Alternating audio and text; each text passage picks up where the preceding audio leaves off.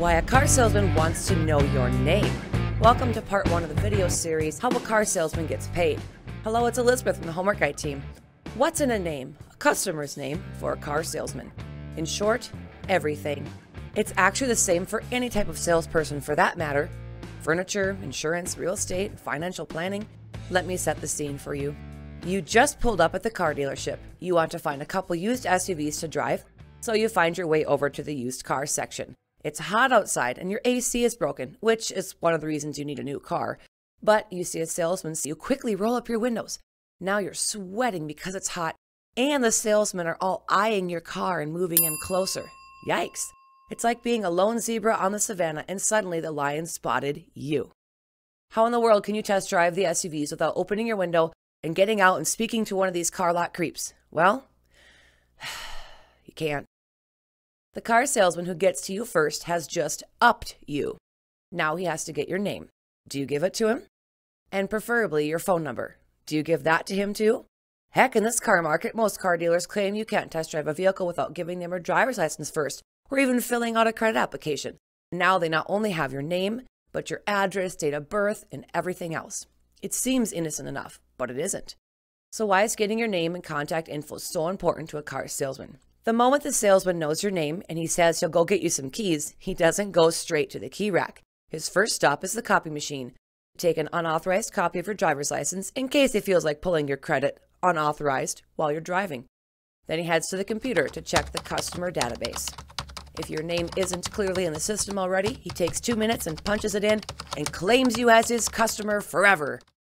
Now you are locked in his account, and no matter what, if you buy a car from that dealership, he will make money off of you, even if you can't stand the guy and you ask to work with someone else. If you happen to already be in the system under someone else's name, he drops you like you're hot because for him, it's a waste of time and money to help you. Aww. Sorry. Okay, so let's say you drive those 2 SUVs, but you want to do your homework, so you leave and come back tomorrow and he's not there. Phew!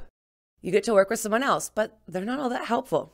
Here's why. The second salesman has to split the deal 50-50 with the first car salesman, even though the first guy worked with you for about 30 minutes, and the second guy has to spend 6 hours getting you through the paperwork and the negotiation song and dance, then wait for finance to finish chewing you up and spitting you out, and then he hands you the keys to your car and says goodbye. Hardly seems fair, right? But since when is fairness the motto of car dealers? That's the first step in how a car salesman gets paid. Claiming a customer as their own by getting them entered into that database software as quickly as possible, or just dropping them if they already appear under someone else's name. Here's how it sounds from the car salesman's perspective, and it might be a slight exaggeration.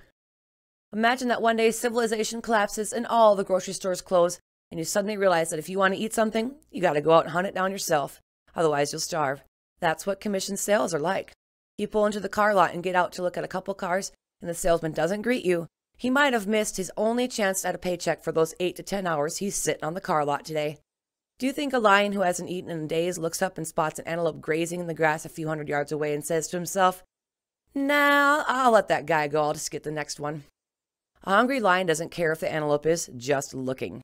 He's going to run it down and try to eat it. It's a matter of survival. And that's what kind of motivates the salesman: extreme hunger. So getting your name and getting it into the database system is the very key to making money for him. Yes, there are different types of pay plans, but it all comes back to whose customer is it? When car salesmen work on a commission-only pay plan, the hard and fast rule is if you don't sell, you don't get paid. The weak eventually fall to the side as the alphas celebrate their dominance.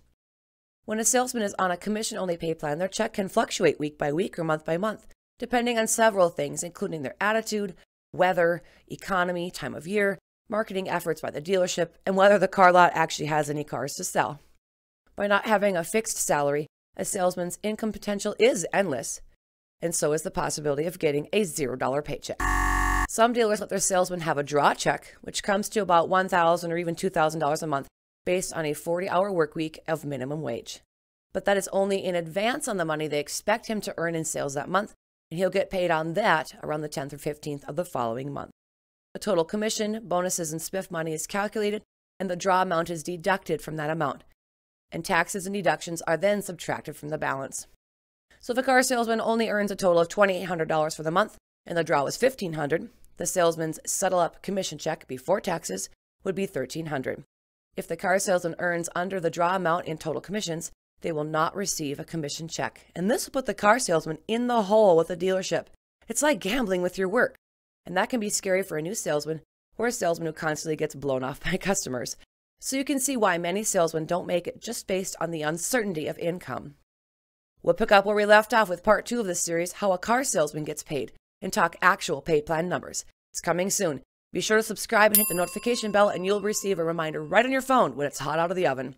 The entire Homework Guide team is here to represent you, the car buyer, and that's what we love to do. Thanks everyone for coming back. We'll see you in our next video. As Kevin always says, you guys rock. I'm the amazing Elizabeth. Gotta go.